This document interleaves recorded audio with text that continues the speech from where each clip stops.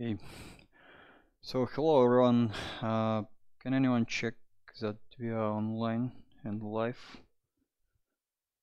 Just quick check.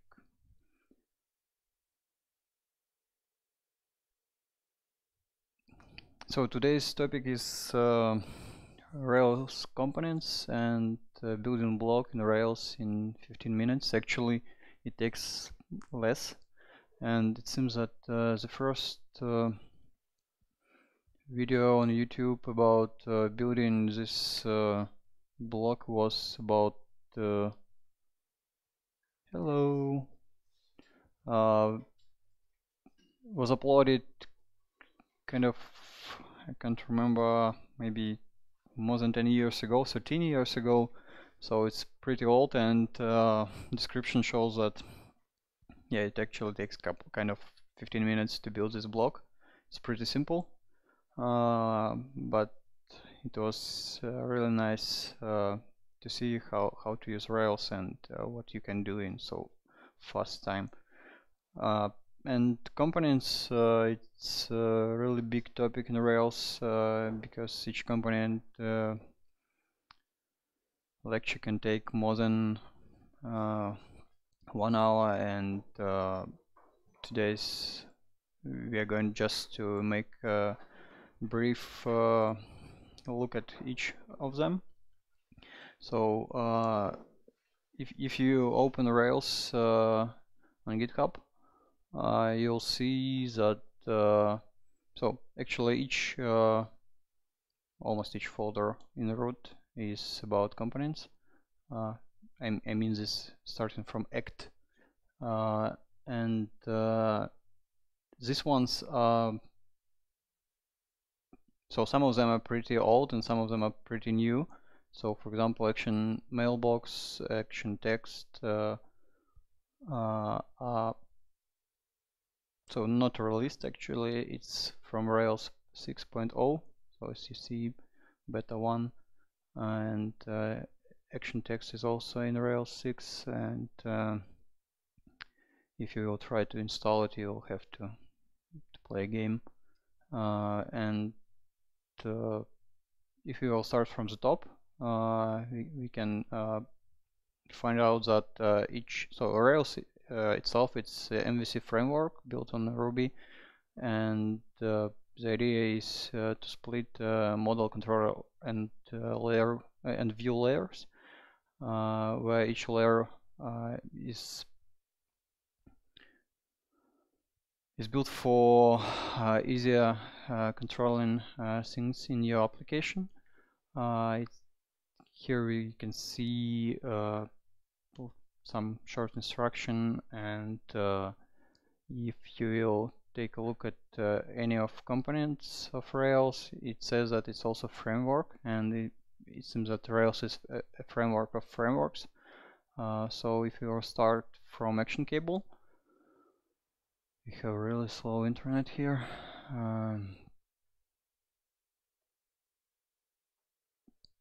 Come on.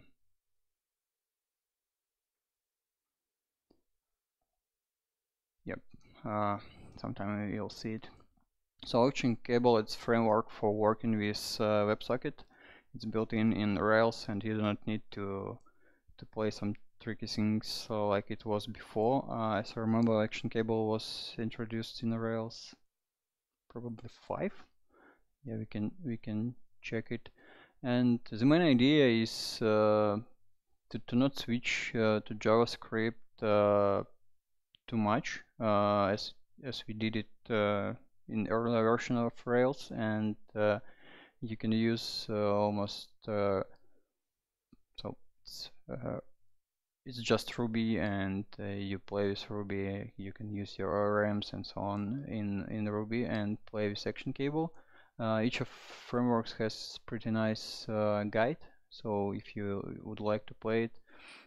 So for what you can use action cable, it's some applications with real-time interaction between users, between user and server, and if you need, for example, I don't know, some to build some chat you can use action cable. It will be pretty easy, and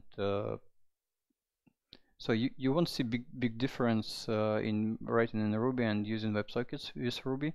You do not need any special libraries, and so it's kind of the idea to simplify WebSocket usage in Rails. Action cable itself has problems with performance, and I'd say it also has some restrictions. There is a project called how it's called? It's any cable, which is kind of one additional layer which allows you to get much better performance than action cable. It's written in Golang, and so it's much faster, and you gain in performance. The next framework is Action Mailbox. So it's pretty new. I never used it before. From what I've read, it's kind of funny thing. It's a way to work with emails. So you can map incoming emails to routes and process them in your controllers. I'm not sure that it's pretty. So yeah, actually never used, can't say nothing bad. So maybe on new Rubizza in summer we can pay more attention to this. So next component is Action Mailer. It's all about mail delivering. This framework allows you to build your own mailers, prepare templates for mailers, and so what you can say about mails? All kind of different configurations for mailing. You can use it with different services. So it supports built-in services, and the only thing you need just to configure it, and mails will work from the box. Next one is kind of, I would say, the most interesting thing in Rails. It's Action Pack. So the main goal of this component is handling responses and requests. It's split it to different models: Action Dispatch and Action Controller. Dispatch works with requests, and on middleware layer, Action Controller is more about working with your controllers, where you define some interaction between views and models. What's next? Action text. Action text is also a Rails 6 component, and if you will, so for what it was included, really it's common practice working with in web applications when you need to build some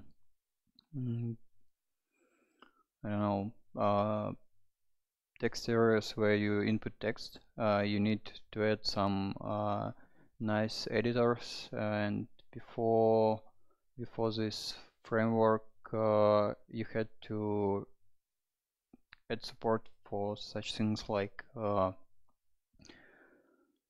either JavaScript editors, or Ruby has some gems you can use for that. But this is just about editing text with lots of different options, like you can insert images, make markdowns, and so on and so on. And in Rails 6 you will get this from the box, and it will allow to save some time, because yeah, it's pretty common operation to add text input in your applications. if you will open the guide for this framework, you will see that it's kind of several helpers and commands you need to use to get all this nice stuff. Next one is action view. This one more framework from Rails is responsible for templates, rendering templates, all kind of helpers you need to do this. So when everything goes to rendering and showing some HTML page to users, it goes from action view. It supports not only HTML but also XML, and yeah, we will touch it later today building our blog.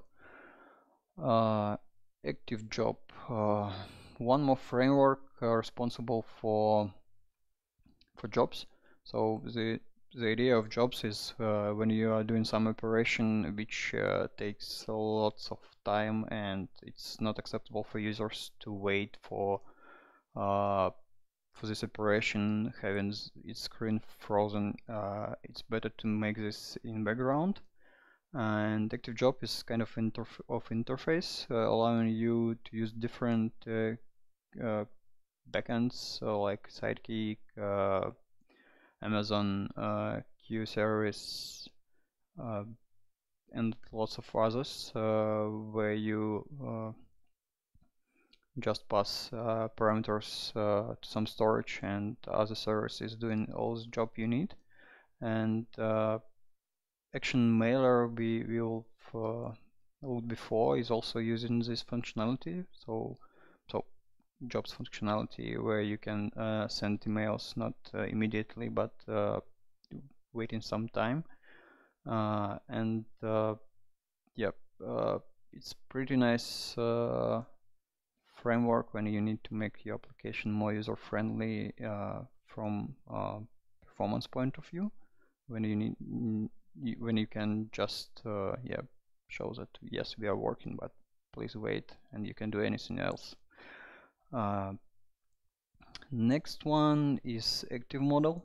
So it's pretty close to active record models, but when you do not need actual DB record, you can use active model for that. So not too much to say about this. Active record, I think you can tell me lots about active record. The last lecture was about active record. It's all about communication between your object and the database. So it's model layer. So I don't think we should pay much attention to this. One more framework is active storage. It's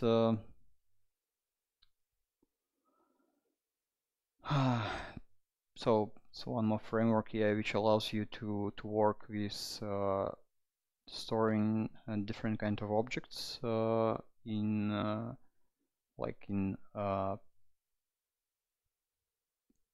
your file system, on server, in clouds, and so on. And it has lots of helpers which allow you to connect these objects to active record models. And I think the first time you will meet this, it will be kind of creating avatar for your user. You will need to, yeah, it's the most common use case when you start working with Rails. So you will need some place to store your image, and active storage allows you to make this in pretty simple steps. Yeah, but in future life, if you will join the Ruby community, you will meet active storage and other storage frameworks much often. Active support, it's so I was surprised it's not a framework like others. It's more like a collection of utility classes and Ruby extensions.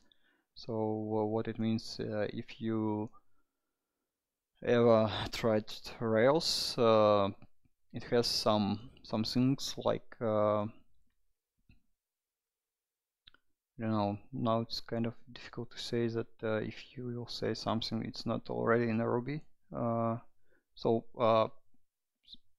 it was so that Rails was developing much quicker than Ruby, and some methods like each with object, for example, was first defined in Rails in active support, and no one used this in Ruby in simple Ruby or I don't know non-Rails applications, and it was kind of pain. And lots of such things like present check on object and so on were first developed in active support, and Ruby developers like it so much, so in next iterations of Ruby it appeared in core Ruby, and yeah, so Rails really helped in developing some Ruby things which we use and like a lot. So active support is not so related to, so it's related to Rails, but it has lots of things like which we can use in simple Ruby applications. So it's kind of tricky. You can use each of these frameworks. You can use separate, installing them like a gem. And I saw lots of examples when developer needs some functionality which he really likes in Rails, and he just includes in active support and plays the same as like he's in Rails. So I think yeah, we've looked through all main components. I'm not sure that we can split them. Yeah, we actually can split them more, but I think it's more than enough. And the second part of today's lecture is building a Rails application. It will be block. We just need Ruby and Rails. So I won't install everything. So some of gems are already installed. So we will just go through each operation, and I'll try to comment out them, and you can ask questions, and I also will ask you questions. So just let's start. So first of all, when we start with Rails, we just need to build boilerplate. It's just a set of files and folders we use in Rails, and Rails follows such thing like convention over configuration, and you may not know how it works, but if you know that if you put something in some proper place with proper name, Rails will know how to work with these files and these objects. So, but before starting, we need some place where we can start. So if you type Rails new Rubizza blog, this operation creates new Rails project, and as you can see, it starts creating new files. So if it's funny, it's some Russian. I don't know why, but my system started saying some lines in Russian. I'm fighting with it, but still. So if you will go through each, so maybe not each file, but most important of them. So README is not so important. It's a place where you write all information. Rake file is responsible for running rake tasks. Config.ru is file for preparing configuration for your web server. Rails starts. I'm not. You should hear a lecture about Git. Yep. Okay. So you know what is Git ignore. So yeah, each Rails project starts like with the initialized Git repo. Gem file, it's clear. It's okay. So next main thing Rails creates, it's up folder. So most of your code will be in this folder. We'll go through other root folders, and then we can return to up folder. So bin folder is responsible for all these commands we use, like Rails, bundle, rake, yarn, and so on. So they are command line utilities for working with your Rails application. Config folder contains all kind of configuration files which are related to application itself, storing some secrets and so on. Initializers for different libraries and Rails parts. Also, localis file folder is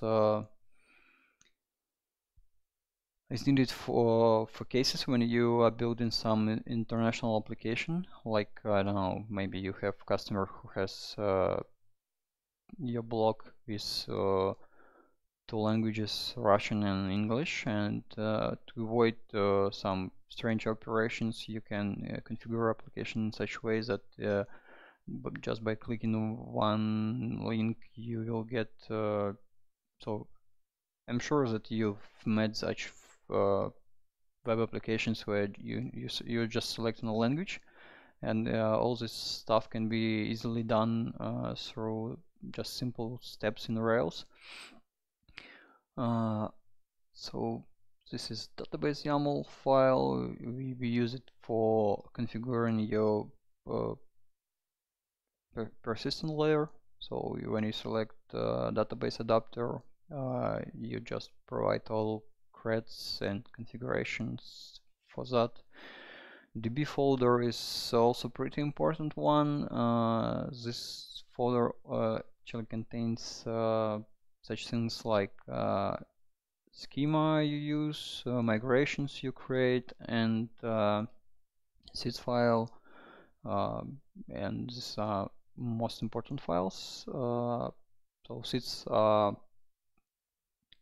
used for pre-populating your database. So when you, for example, working on development machine and you need some objects, and if you work in the team and you do not want to explain how to create all these users and other records, sometimes it's pretty big file, and schema could be really big, and to avoid manual entering all the data, you just can populate it here, and you will get the same setup you need on any developer machine. With migrations, it's clear. These files are generated when you create some changes to your database schema. Then lib folder. This folder is supposed to be used for some libraries created by you, or some other some gems are put in there.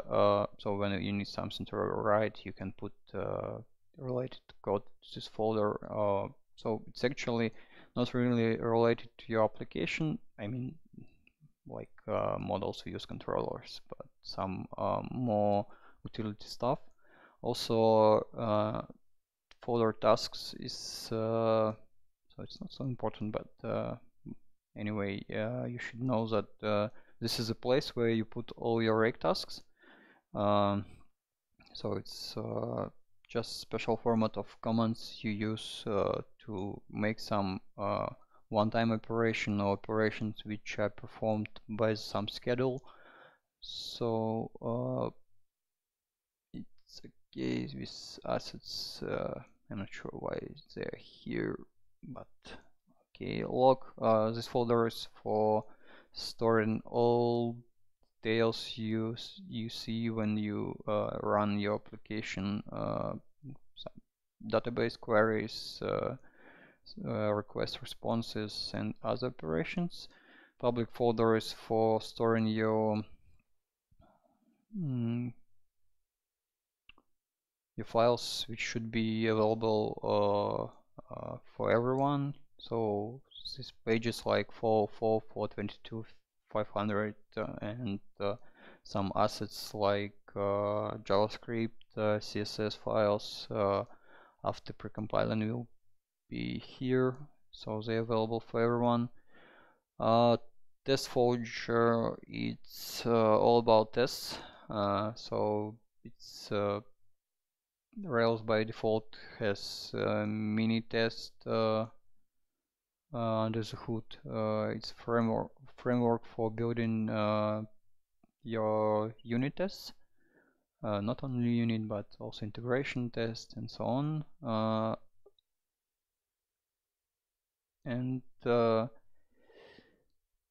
So there could be some holy war about should we use mini test or RSpec. It depends. It always depends. So if you have possibility to choose, you should to know that there are at least two approaches: mini test, RSpec. If you, I don't know, probably mainstream is RSpec, but yeah, I saw projects using mini test. It's not so cool after RSpec, but anyway, you can write what you need and everything will work. Temp folder, it's clear. Vendor folder, it's a folder where you use for, for example, you need some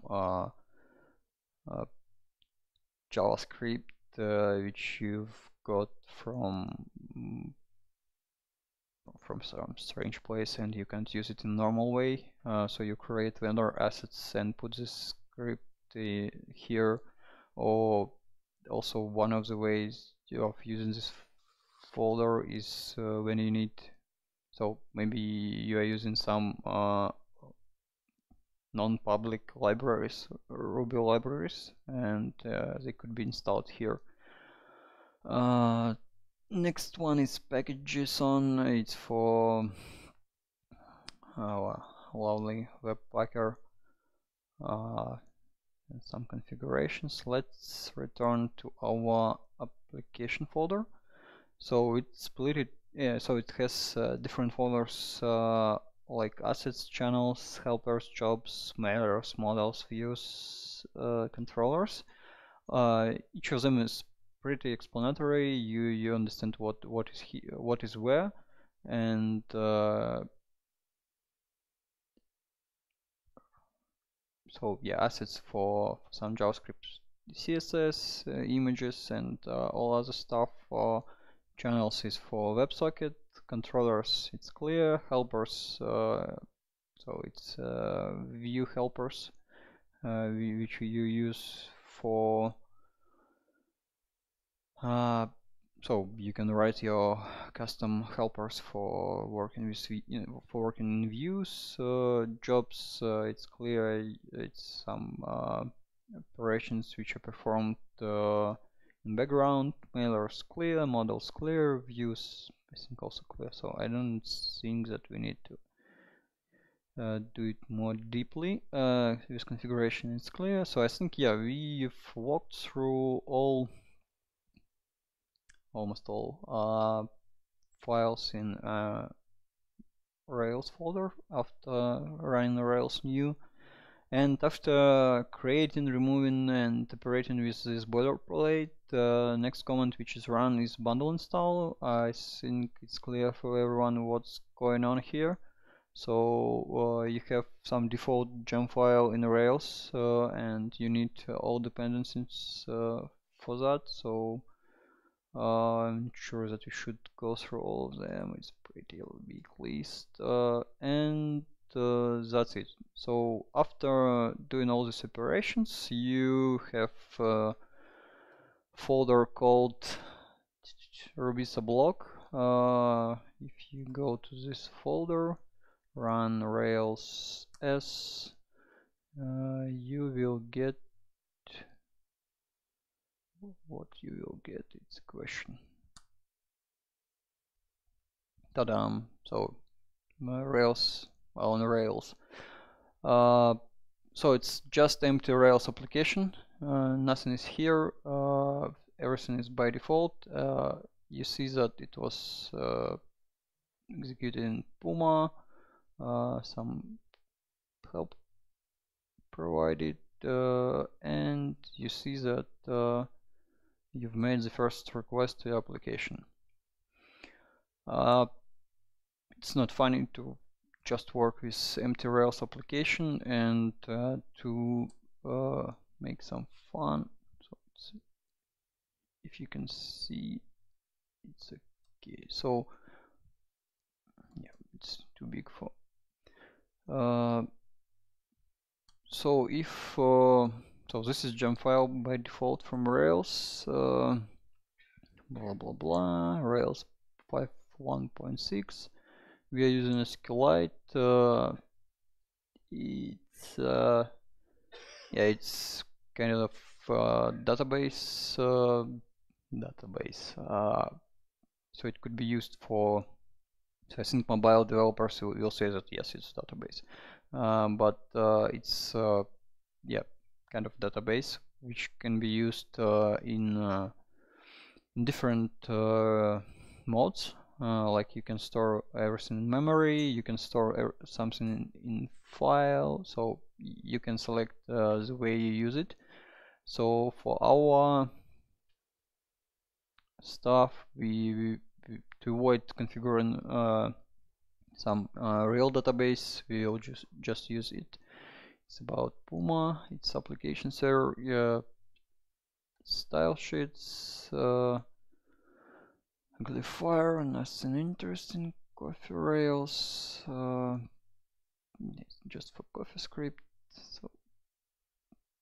So yeah, we have pretty small, not so small list of gem files which are already predefined in Rails gem, but it's not enough for building application for our application. Yeah, where is my mouse? Okay, so to start building application, we need a couple of gems, and first of them is it's device gem, which is used for such operations like user registration, login, logout, and so on and so on. So it's kind of useful thing which can save you lots of time, and you don't. So in any application, you create user model and then start and doing the same things. And device allows you to avoid the steps, and the only thing you will need to do is just customize these operations. Like each application has different requirements for how user login should look like. So the only thing you need to do is just to configure it and add something or remove something. So yeah, it's nothing complicated. Next one is Slim Rails. So when we talked about action view, template engine with all this rendering stuff, by default it uses ERB format. So it's some kind of HTML mixed with Ruby, and you still need to close all these tags and make lots of needed things, and Slim just allows you to not close tags and write less code in your views. And to make our application nice, we can just use Bootstrap. So Bootstrap, if you don't know, it's just a set of JavaScript, CSS, which allows you to build some nice application without any need of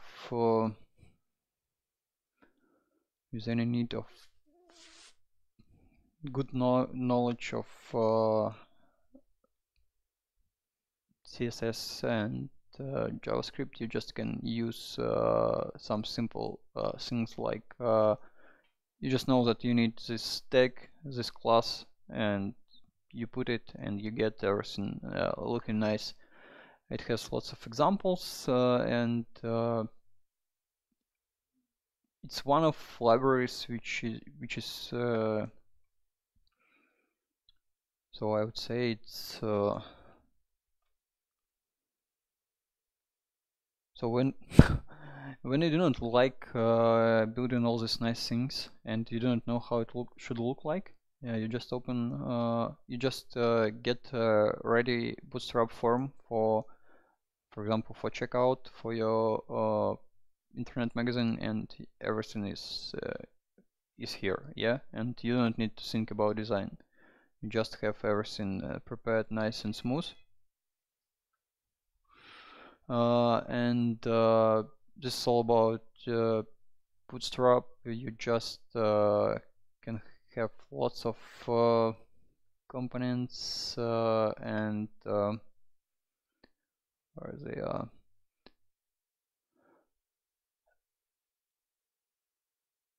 And it's yeah, lots of different things which are already here, and you don't need to think about this. So if you, for example, want to build this nice navbar, you just can modify already existing Bootstrap example, and you will get something looking nice instead of spending lots of time on building it yourself.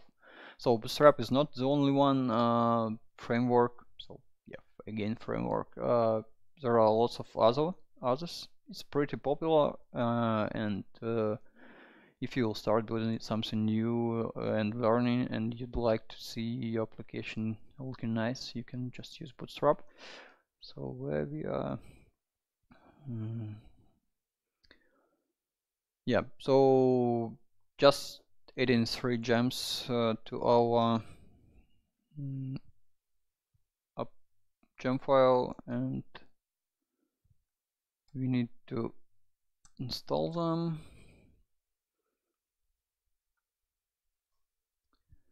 And boo. Okay.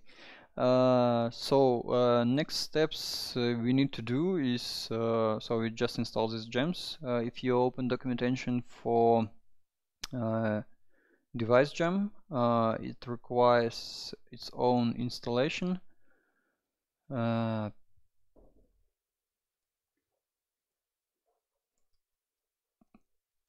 So Rails generate command is pretty powerful. It's responsible for all kind of generators. Yeah, you will see it in action when we are building controllers, migrations, view. So no, not about views. Kind of installation of different libraries, and it allows you to make. Come on, what's going on? So this just requires a simple installation. It creates different files like device RB initializer folder. So it's just configuration for this gem. And as I said before, if you would like to see your login, logout, and other operation forms where which are generated by device, you just can create needed file so and put any language you'd like, and devices already support this. Also, after installing some cool and useful gems, you will see such things like instructions. So we did some operations, and now it advises what should be done too. It's okay, we can skip this for now. The next thing we need is user model.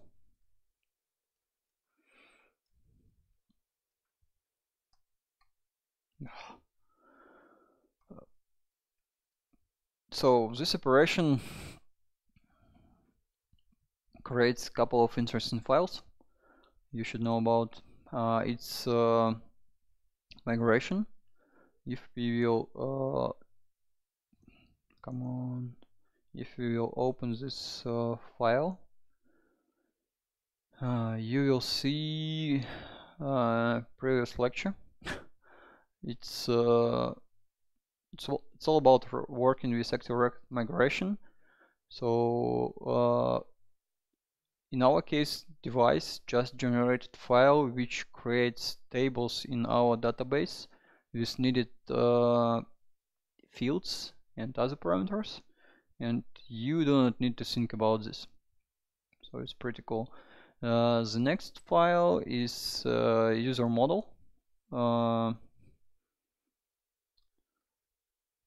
Models user.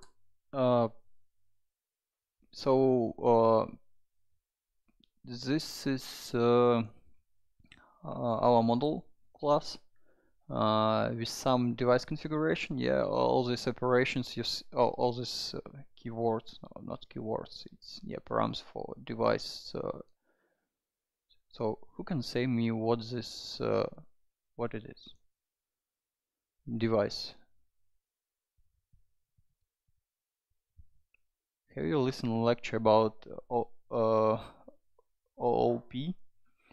So it's calling class method with set of parameters, and this allows us to include different device modules, and each of them, so they are pretty cool. So, and yeah, they were developed to save us lots of time. So for example, if you would like to make, so what device does, it creates user and all the views you need. Yeah, let me actually show you. So we've created migration, and if we will try to, sorry for jumping, but yeah, I'm not sure how to tell everything in one step. Oops, where our side.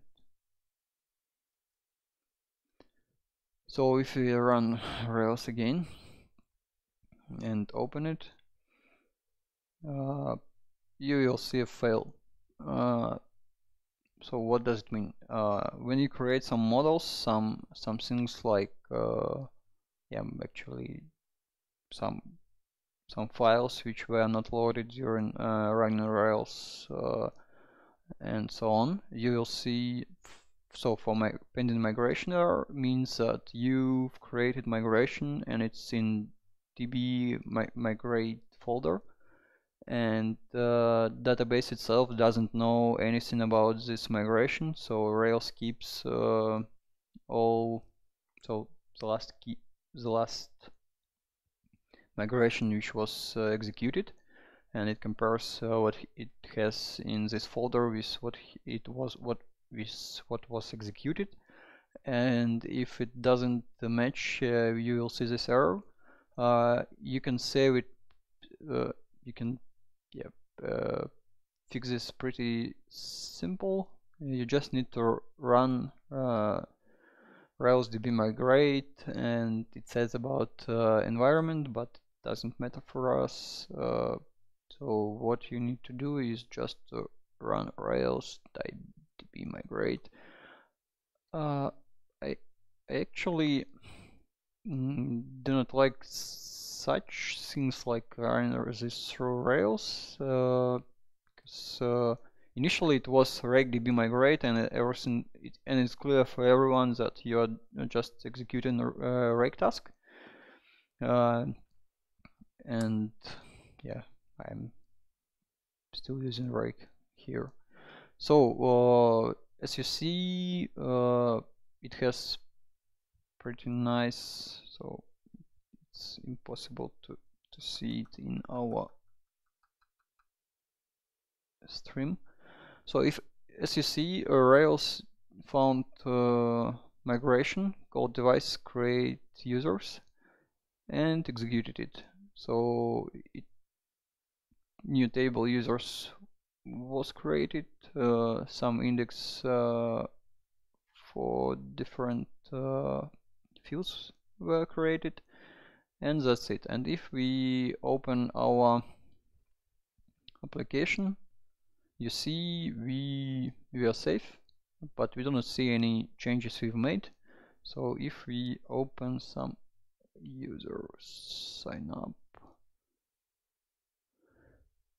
if you will know correct routes, you can already operate with your new model. So but it's not clear from the scratch where we are. So what is routes in Rails? As I've mentioned to you, action pack is responsible for, it has two models, like action dispatch and action controller. So each Rails controller is represented as a URL pattern, and if you, so let's start from the scratch. We've just opened user sign up URL, yeah. So it's just a mapping for, so when you put the string in the browser, you are redirected through all kinds of operations in action dispatch to action controller, and this action controller is in device gem, and it just opens, so it executes controller action called new in the registration controller, and it opens, so it renders view called new, and this view looks like this. So a little bit later we will start building our own views, and I will show you all this paths you need to do to show to user new page. So after creating this, we can so next thing we need to do, we still building our block, yeah, and block is impossible without posts. So we need to generate scaffold, post title string and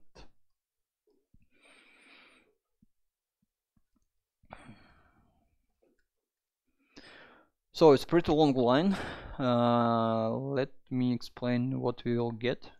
So it's Rails allows you to, so as I said, you can use generators. Rails has different kinds of them.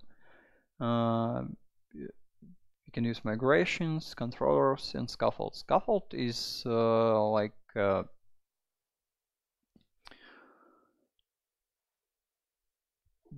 biggest part of all these things generators allow you. You are getting model, view, controller, and everything already prepared. So this is a fast way to add something to Rails. The first parameter you are setting is name of your resource, and others are like fields in database for this resource, yeah.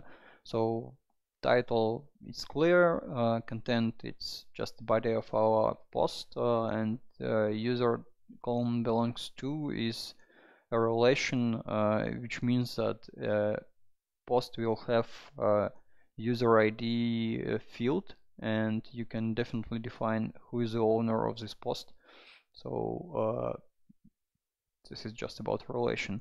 So we just press an enter and getting everything created. So we've created post model with tests, with roles, with controller, with all kind of views, yeah. So you've got kind of all needed files to work with this resource, and I'll show you how to. So you know nothing about where this resource is located, so you can check. Oops, sorry, bad idea.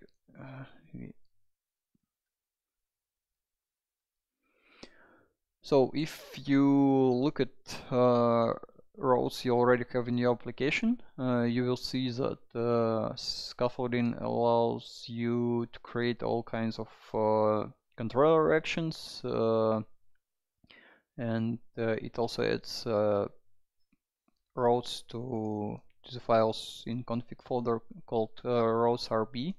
So if we take a look at this file, sorry. So as you see, this file is responsible for defining which actions are converted to URLs. So if you need, if you will check URLs available for your posts, it's all kind of operations with different HTML verbs like get, post, patch, put, delete, and all these URLs with proper verbs are converted to proper actions. And if so we can limit this by different keywords in roles RB. So for example, if we don't want to allow anyone, oops, sorry, it's pretty, come on.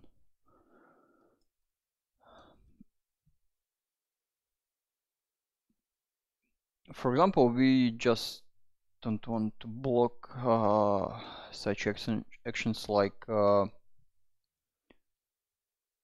create, delete, update, and so on for this resource. So we can limit it by just what the hell, RB, yeah, I've put something bad.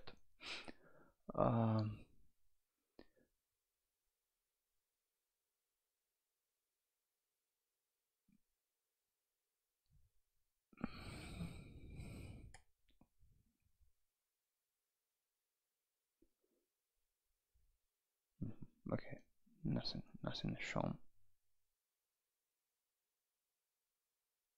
It's interesting.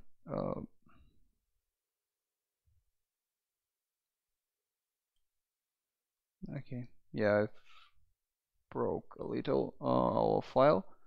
So as you see, the only operation allowed for post resource is just get an index, and all other operations are forbidden. And you can do this just easily as changing your file roles.rb.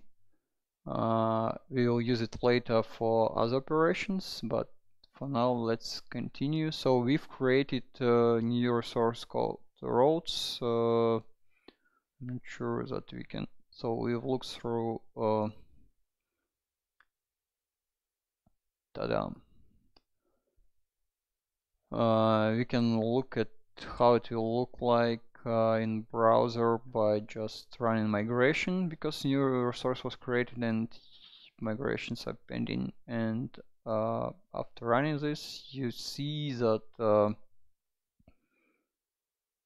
it's really cool because you are getting this page for free. You also getting such operations like creating updating, deleting, we can't create it here right now because of user is, yep, we'll fix it in a second. So let me open editor, and you'll see that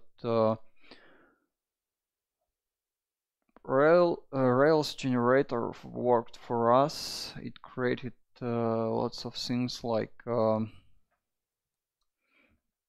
views. Yeah, you can see all. So index is used for seeing all resources, like it's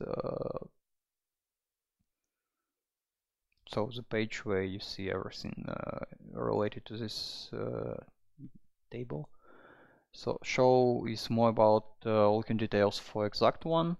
New is for creating new one. Edit is clear. Form is used. So if you are talking about form, it's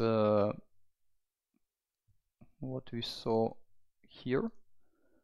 So it's just fields for creating or updating existing record, and as you understand, view, so edit and create a new one,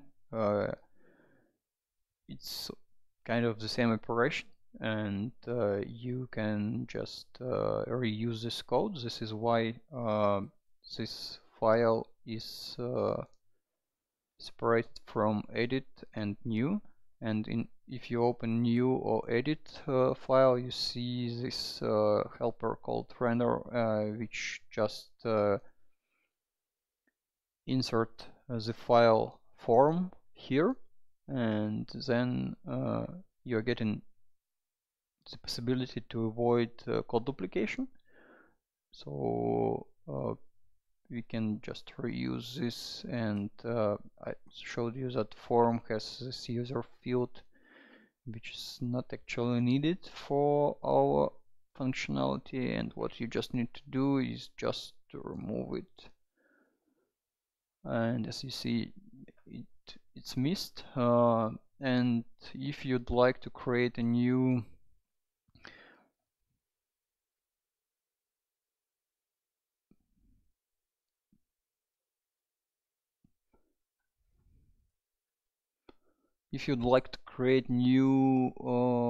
post,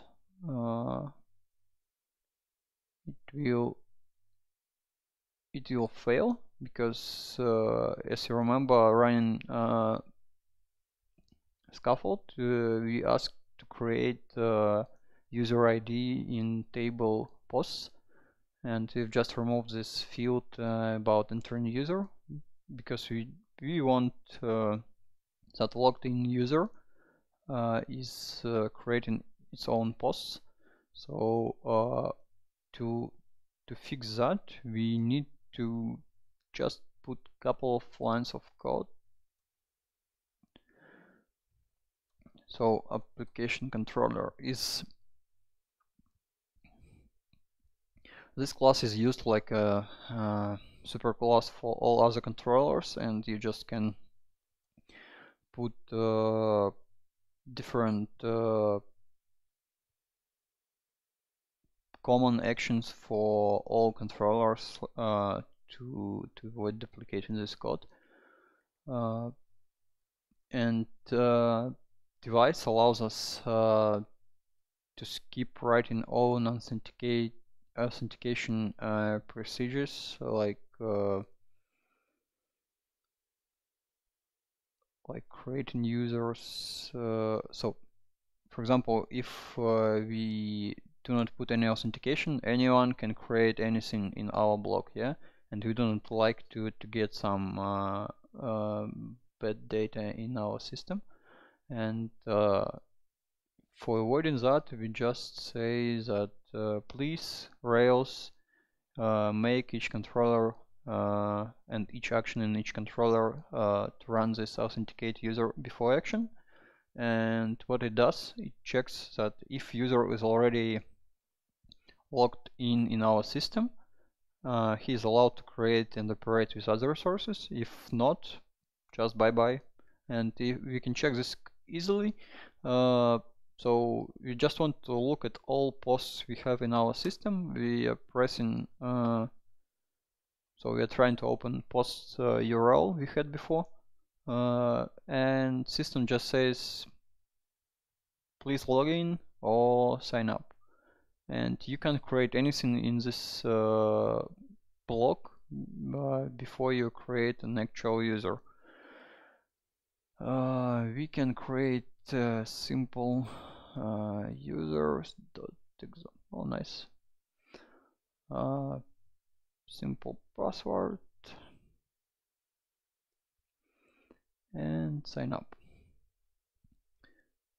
Thank you. So now if you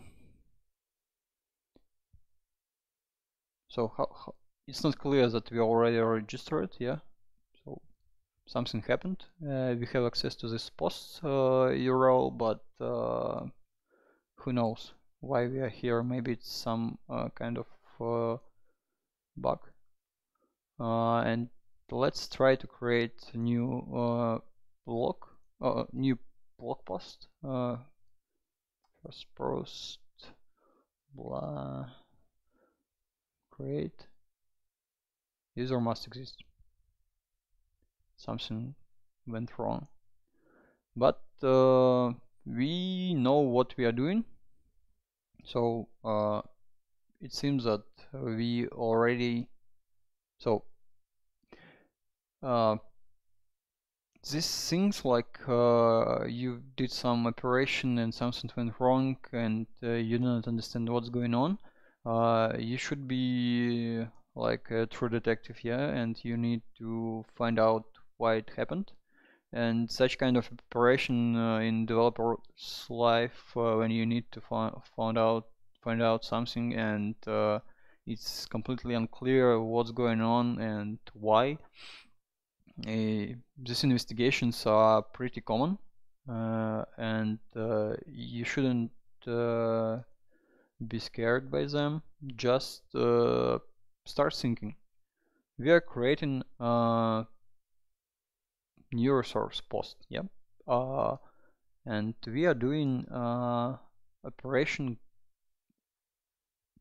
So it's post request to posts, and we are getting to controller post controller create with some set of parameters. It's not actually possible to see all of them. I'm not sure how to wrap it, but I see that we have post, so we have title and we have a body, yeah, and the exception says that user must exist. The first thing I would try to guess why we should have a user here, and this is because we have this model post and it belongs to user, and this is required, and we can't ignore this and or skip somehow.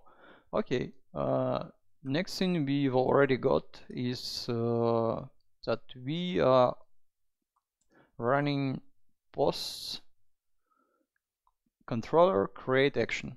Okay, what's going on here? So let's expect it. We have this line which says we are creating new object of post model with some set of params. Okay, fine.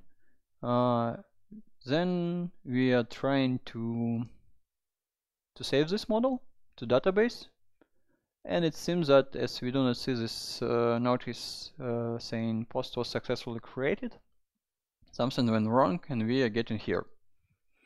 Fine. We also can get this from here. You see, we started transaction, and then we are getting a rollback transaction.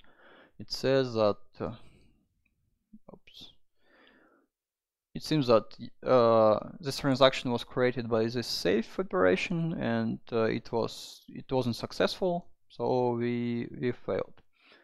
Okay, the only unclear thing here is this, what is post params? Yeah, let's check post params. Okay, here we see that so just to explain, params is Rails predefined method which parse what user entered, and you are just getting them as a hash within different access. So kind of it's actually action params, and then you are putting some restrictions to these params, so you do not want anyone to send you anything and to break your application. Yes, so yeah, you should be really careful. So you are saying that, okay, you've sent me a params. I just care about params which are nested in post. So it means that if we will open our log file, you see that we have this key post and some set of params. Sorry, I'm not sure how to make it bigger, and never did this before, so we can't see them at all. Okay, if you will see, we have content and post. Okay, it's fine. It also says user ID. And in our system, when we say that each user has its own post, accepting this parameter from internet is kind of dangerous, because someone can create posts in your blog. Not so you can pretend and send this parameter, and our system will create post with this user ID. And if it exists, he will be surprised because his blog has something strange. So we do not want this. Yeah. Okay. The only things we'd like to get from internet is title and content. And the problem we have right now is that when we create post, we do not say where to take user. So user is not passed anyhow, and the solution is, as you remember, wait a second. As you remember, we've added this before action called authenticate user, and as soon as you logged in, you have a session with your identifier, and Rails allows you to use such helper methods called current user. It's actually object of user, which is found by this identifier, and you can always be sure that the current user is the user you've already logged in. So it helps you to save time for finding this user. Rails does this under the hood, and you are pretty safe to use this. And what we want to make with this current user, we say that, okay, current user, we'd like to create a post for you. So we are calling this association posts and passing params for creating a new object. The only problem we can meet here is that okay, so if you want to meet it, we will meet it. Okay, so we've cleaned up our log. Where is my... Oh, okay. So we are trying to create our post again. So we know that we need it for user. We fix that. Let's do this. Ta-da! It's a problem again. So you can build a block in 15 minutes if you know how to solve problems. What it says: undefined method posts for user object. Yeah. What's going on? We are trying. So we are lucky and the current user is really user, yeah? It's an object. And we are trying to call method posts. And this undefined method is pretty common error in a Ruby world, because when you do some unsafe things, you are getting problems.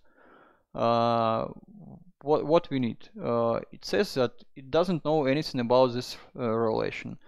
We need to check this. We are going to our models and open users model. Okay, actually it doesn't know anything about this. Last lecture should make this line clear for you. So we're saying to Rails that okay, Rails user has many posts. It creates all needed associations, all needed methods, and we are trying to win this game again. Okay. Okay, Rails, we need this first post created.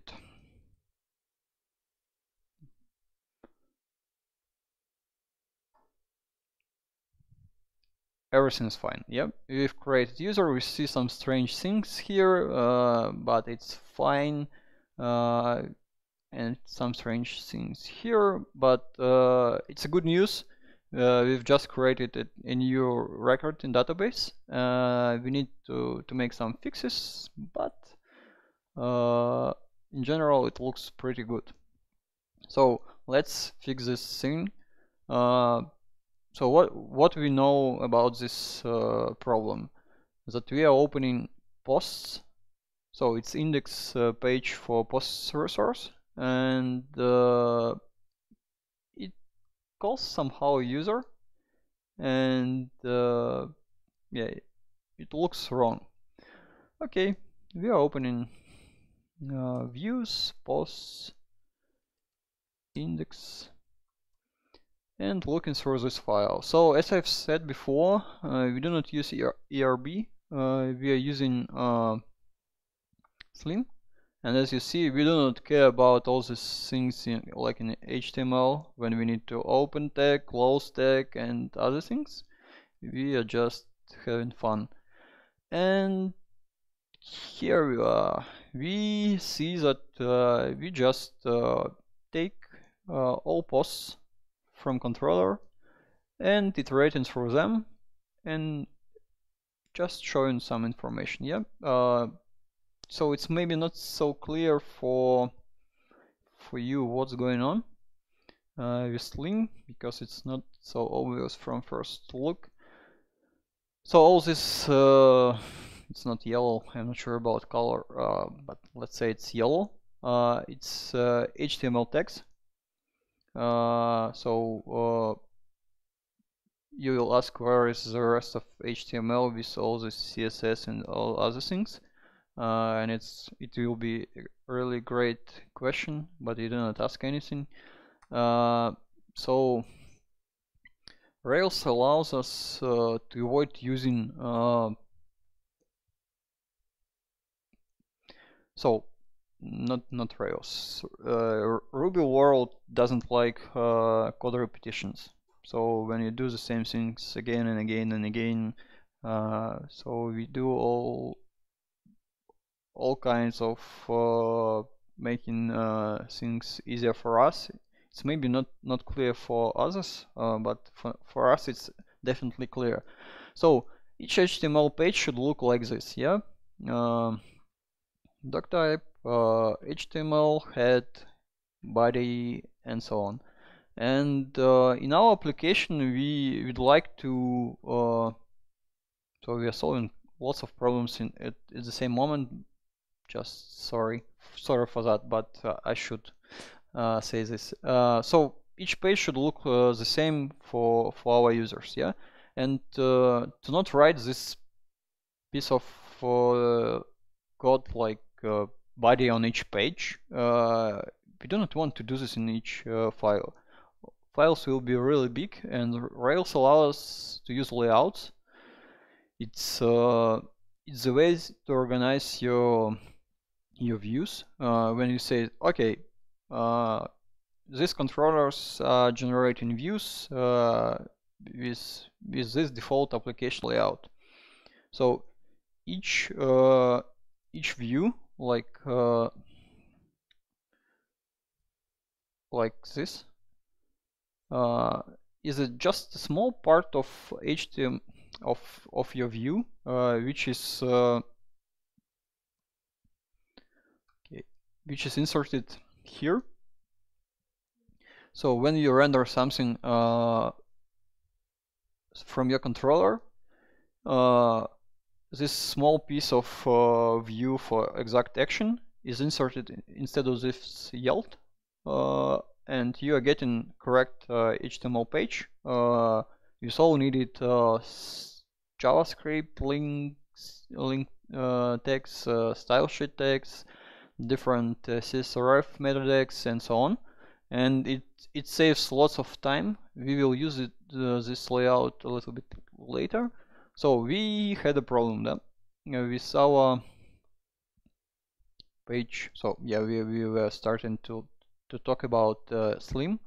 So all these yellow keywords are HTML tags, and if you just need to write some Ruby code, we have two ways. First one is when we do not want it appeared on our page, and the second one, we want to see something on page. So when we do iterations through posts, if you would ask me where we got this post, I would show you. But anyway, I will show you. So it's not clear where we got this post. Yeah.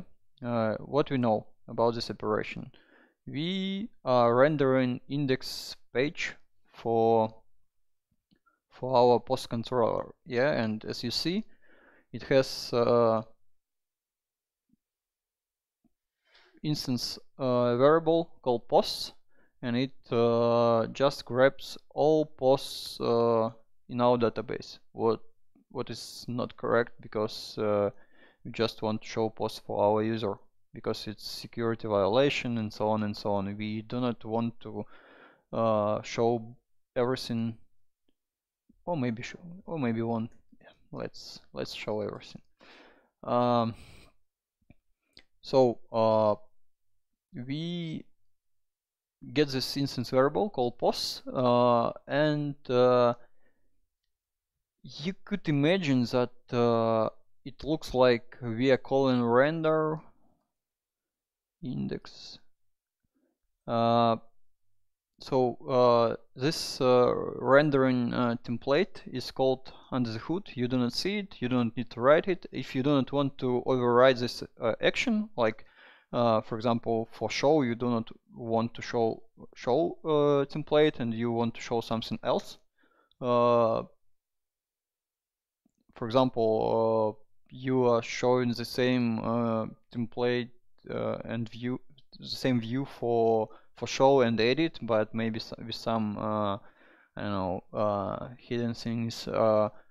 You can override this operation, but by default Rails is working in the way if you do not change it, it will work as it designed. So by default, when you knock to index section, it says, okay, I'll return you index view. And here we have this post instance variable. And all instance variables from controller action are available in template, in view. So we just getting it for free, so why not to use it? So what we do? We just say that, okay, please iterate through each post and put it in table in different cells, like first one is title, then contents, and users, and some operations like show, edit, destroy, blah blah blah, and on the bottom we see this new post link. Let's compare title, content, user, actions, and new operation. Okay, So we know that the problem is in user column. What is wrong here? When you see such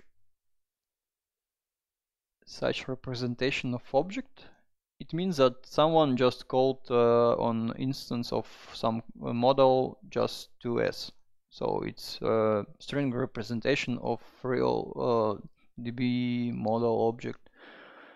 And you can of course override this operation, this method in model to say that if you call to s on model, please put some exact data I'd like to see. But it's, yeah, so it's probably acceptable, but we do not care.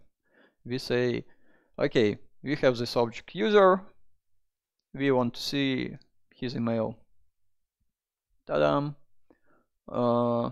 Okay, we fix that. We have the same problem in show view. Let's fix this too.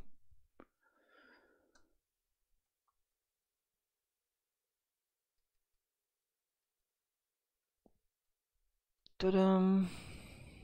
Okay.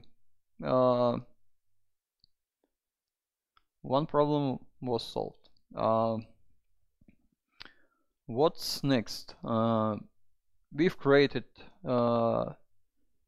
ability to log in, log out through device. So we've spent just maybe 1 minute for doing all this stuff. We've created post model, and it looks like we have a small block, but what's the block without comments? We want to create comments. So for doing that, we need to make simple operations like Rails generate model comment, not model, model, come on, model comment, and what one? Wait, we want two fields in this model. It's just body. Wait, text and not two fields, just probably three. Post.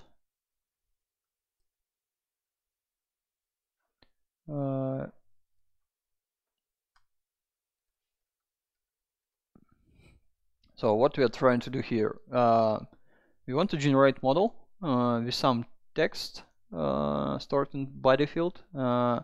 Each comment should be written by exact comment, and we need to store who wrote this comment. Okay, let's do that. Cool. We've created migration, we've created model, we've created test files, fixture file. Cool. Let's do our favorite operation, regdb migrate.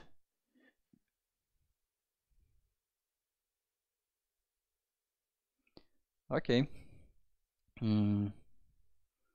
So what we have?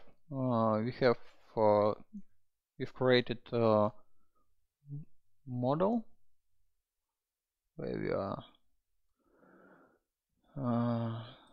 Okay.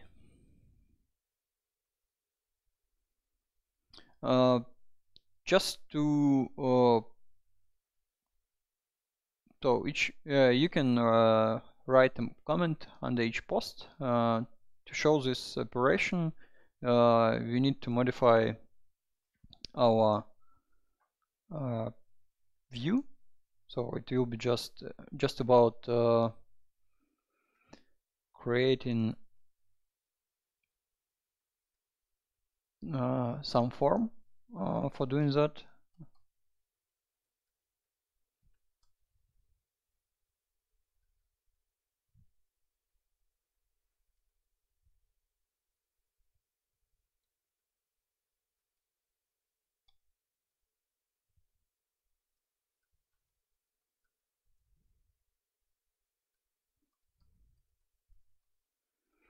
So what I'm doing here, just trying to create this form. So it's pretty simple form. Okay.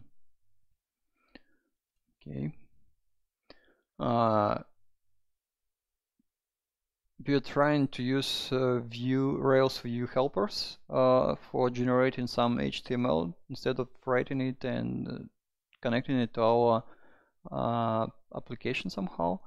So what we should see is, ta-dam. Oops. So something went wrong again. I suppose that this code should generate HTML form with action comment, with some parameter called ID, with one text area field, and one button.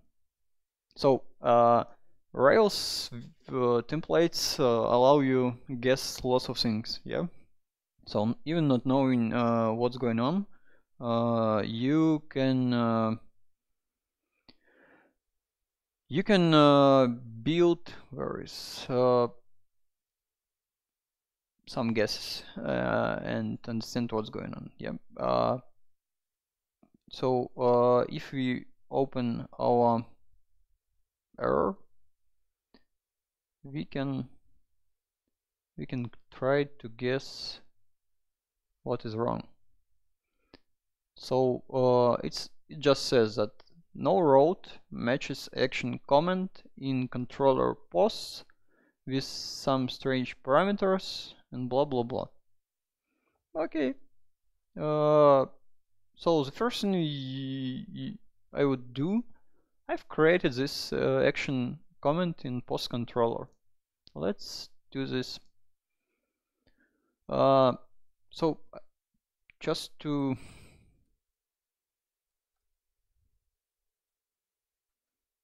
comment, too much amps.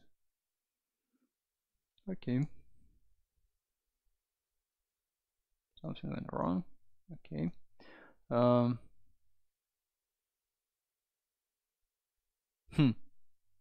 We already created action in proper controller, but it seems that we have a problem here.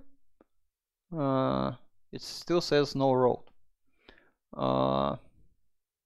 As you remember, we know some place where we store all our roads.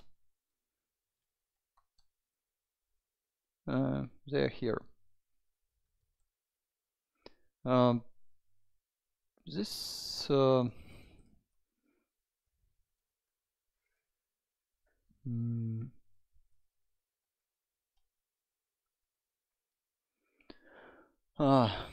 how to explain all this stuff. So Rails asked us to create a road for this operation, and to define it you need to put it in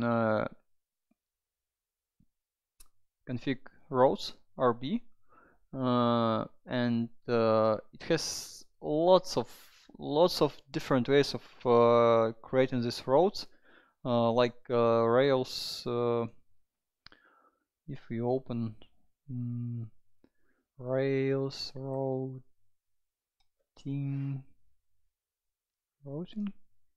yeah, it has pretty big guide about what we do, why we do this, and so on. It's really big. It has lots of, yes, I said lots of options, and it has explanations for all these keywords we use in this file, and yeah, it's just believe it's really big, and you can find lots of interesting things. I'm not sure that now it's pretty important for us, but I can explain you what was written here. So we just say that resource post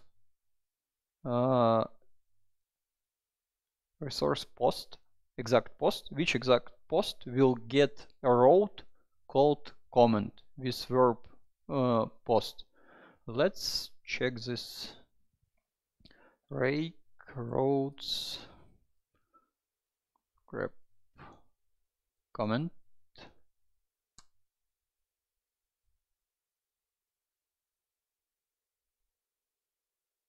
So yeah, this is what I've said. We are getting this named route. You can use in your views or on other places. And what is this? It says that it has action called comment for exact post. How do you know that this is exact post? When you have exact ID, it's exact post, and an action. So it means that by writing this small amount of lines, not here, here, we are asking Rails to create route which maps this URL to exact action in controller. Okay, we did a lot. Let's check this. Ta-da! You see this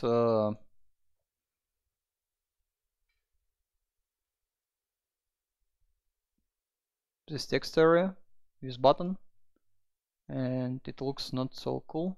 So we've added I'm so sorry, we've added Bootstrap, but we do not use it for now. Maybe we'll have time later for that.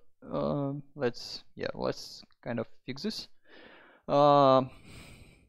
What we see here, we have form which allows us to send comments. Okay, let's try.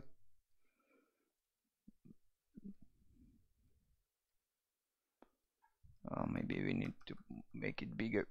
Okay, we wrote some bad comment and press and post. Let's check what happened. So we see that we can see params, but if we do this way, okay, so we've made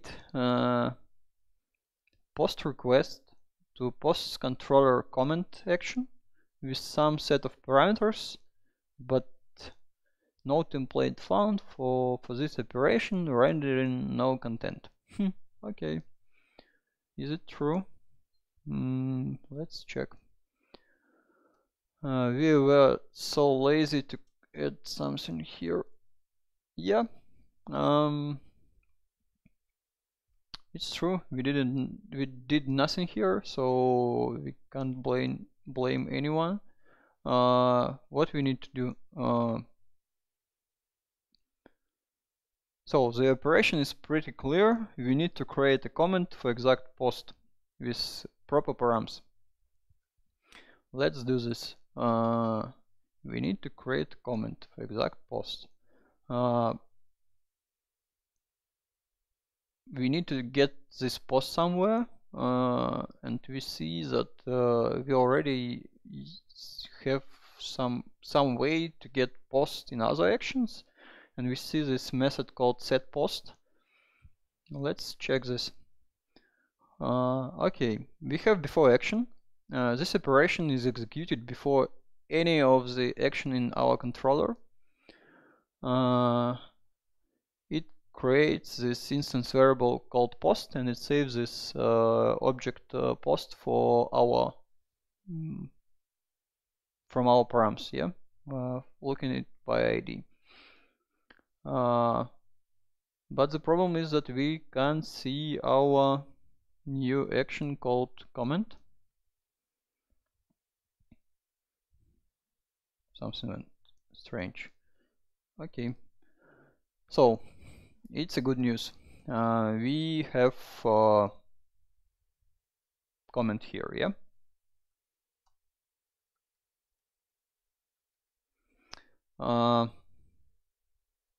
Sorry, we have post. And to create comment, comments. We need this association, yeah. So this help us to create a comment with exact post ID. Let's check. So before doing that, we already made this problem when we trying to call something on non-existing object. Let's check that our model post doesn't know anything about comments. Okay, well, let's say has many comments. Okay, let's check this comment. It has post and it has user. Okay, everything's fine. So we are saying, so we need to store somewhere this object. We are saying just create new comment, yeah. And the question is where to get this params. As you remember, we have this method params, and it allows us to get access to what our application got from internet, so from requests. And the problem is that Rails is so safe that it doesn't allow you to put exact params to for creating an object, yeah, because you can get some strange things in params like part of SQL which drops your application and any garbage, and Rails says enough. Let's do this in proper way. So you need to pass only those params which are really safe and you know what you do. Okay, let's say comment params. So no one knows what is comment params, and if you ask Rails to execute this, you'll get this big eyes saying what are you doing. And let's create a method called comment params. Thanks to Apple, my keyboard is broken and I'm putting 2M everywhere. What we are trying to do, we know that we are getting params. We want to get everything from what is stored by keyword comment, and we say that the only allowed thing is body. Okay.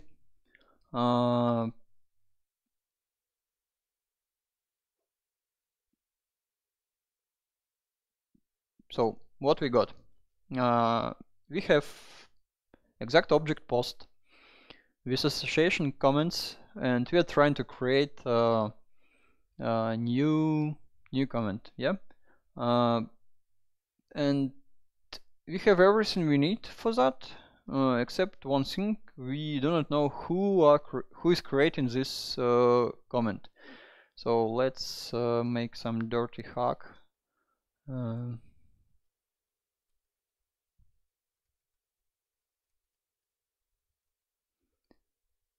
Okay, looks not good, but better than nothing.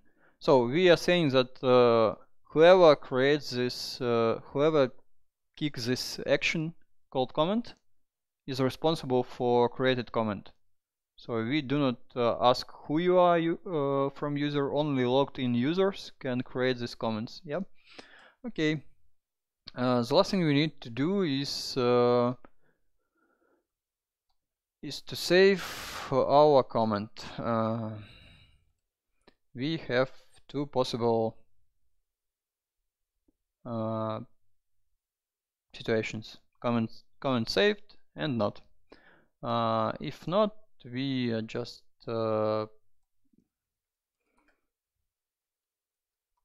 saying that we want to return back. And let's say bad idea, comment has been saved. Looks like a plan. Okay. So we are. Hello. Something went wrong. As I said, the next most common problem in Ruby development is undefined local variable or method. So Rails doesn't know anything about this, has many comments. And I'm definitely sure that it was me who created this thing. Let's fix this. If you remember Active Record lecture, we had this so we have different kinds of class methods allowing you to operate with resources, with associations, and Hasmany is just creating this nice thing like association. Okay, fixed. Let's create this comment. It's definitely a success. Comment has been created, but the problem is that we do not see it anywhere. So what we can do here. What is the time right now? Oh, nice. I thought we will do this in 15 minutes. So let's fix this last scene probably. So we have this form. We have let's do p comments, and we need to get these comments. Yeah. Let's do this in a bad way. Comments to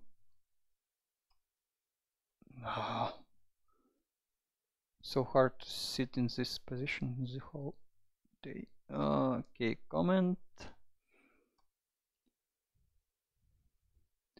And we want to see what was written. P equal comment body. P equal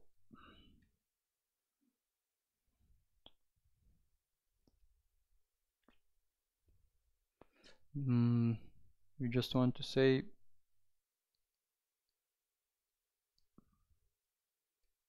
written by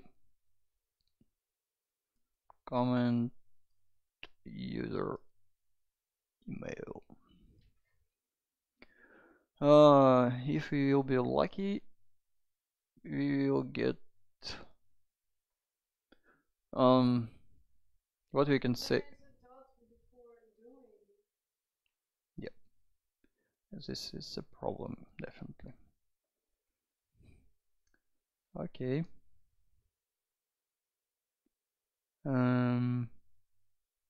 It's interesting. Let's do this.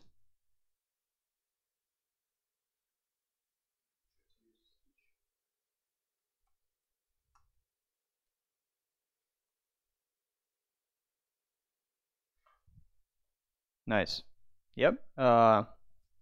We have a possibility to leave comments for our blog entries, and if, for example, we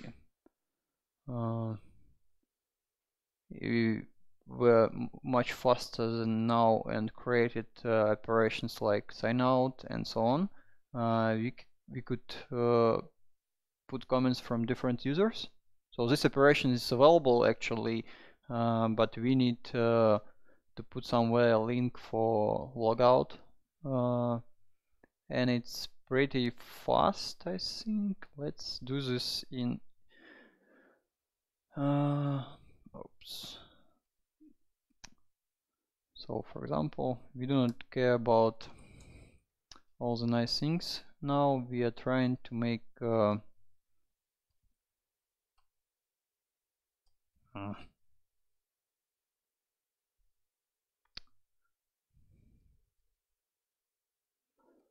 who knows how it works. So we just want to generate link saying that we want to make sign out. Yep. But we do not know anything about where to get this link. We are asking Rails. So what's going on? No operation. Okay. What we see here?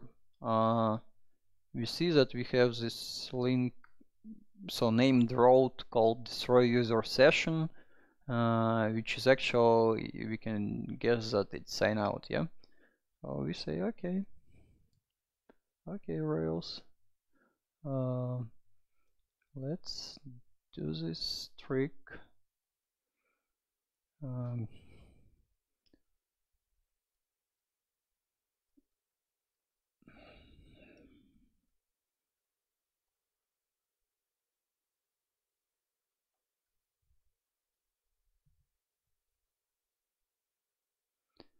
Let's try. Okay, what we see here is your new link called, hey, come on, our TV is going to leave us. So it's link called logout, and let's see what's happened. Zoom.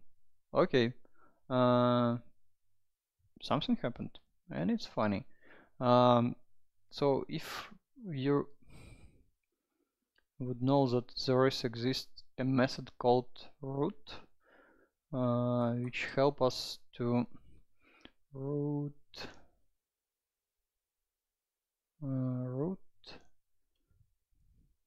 post index. Okay, so what happened? We set to Rails, so by default, please open, so please forward user to controller posts to action index. And Rails said okay, and has tried to follow this. But as you remember, we added check for authentication. So if user has no, if user is not logged in, we can't allow him to make any operations on posts. And indexes is the same operation, which is not allowed for user. And Rails redirected us to login view. So we can get this from our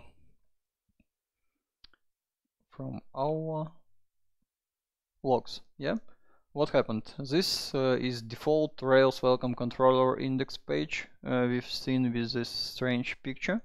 After that, we've changed our code a little to redirect us by default to post controller index, and we've got the operation unauthorized.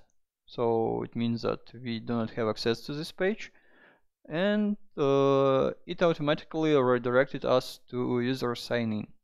And this is exactly what we've seen from this. You can log in with any existing user or create sign up, new sign up. Let's sign up. Admin example.com.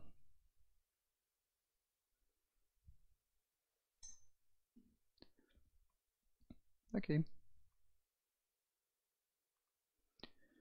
So if were redirected to root page, and as you remember, it's post index, and we can see all posts from all users. And if we create a new post called the error best post, we want to return. So you see that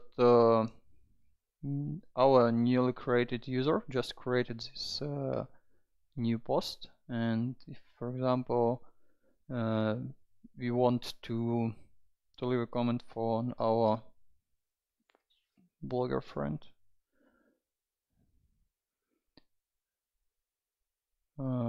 You see that it was added. So I think we've covered most basic Rails functionality in 15 minutes. Let's believe. We've touched lots of components we've discussed before. We've created new roads, new controllers, new models, new views. We saw how to operate with different parts of Rails. We know how to create easily user model with all kind of operations, like I don't know, device allows you to create different omni-house authentications through different resources like GitHub, Contact, funny, and other things. And it's from the box. It's for free, and you are saving lots of time instead of implementing it by yourselves. And I don't know, if you have any questions, you are welcome. I'm not sure that I have more power to explain anything right now.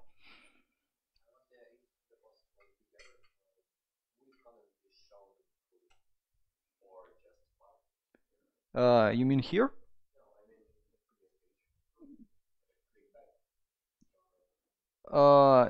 Yeah, it's all about your view. Yeah, Rails has such helpers which allows you to truncate text, and you can put that please show only 80 symbols, and after that it will show dots.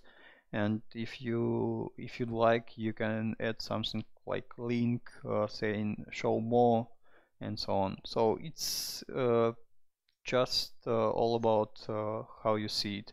We've built it without making non-design decisions. Yeah, it's from the scratch. So if I was thinking that we will have some time to try to style it using Bootstrap. It's pretty easy to do. So you have all components. You just check in Bootstrap docs, find the components you use, and just put needed styles, and that's it. And your blog looks really nice. But instead of that, we've made some ugly blog, but it works. So my advice is, I don't know if you have time to, no, not today, it's pretty late. Tomorrow, just try to create simple blog, and just try to repeat the steps we've done, and you will see that it's pretty easy. And yeah, it will be great to touch Rails with some really simple example. So it's probably the simplest example. Yep. I hope. If I didn't broke anything, it will be available. But yeah, it's a question. I really hope. Okay. Any other questions? Okay. Thank you, guys. Yeah.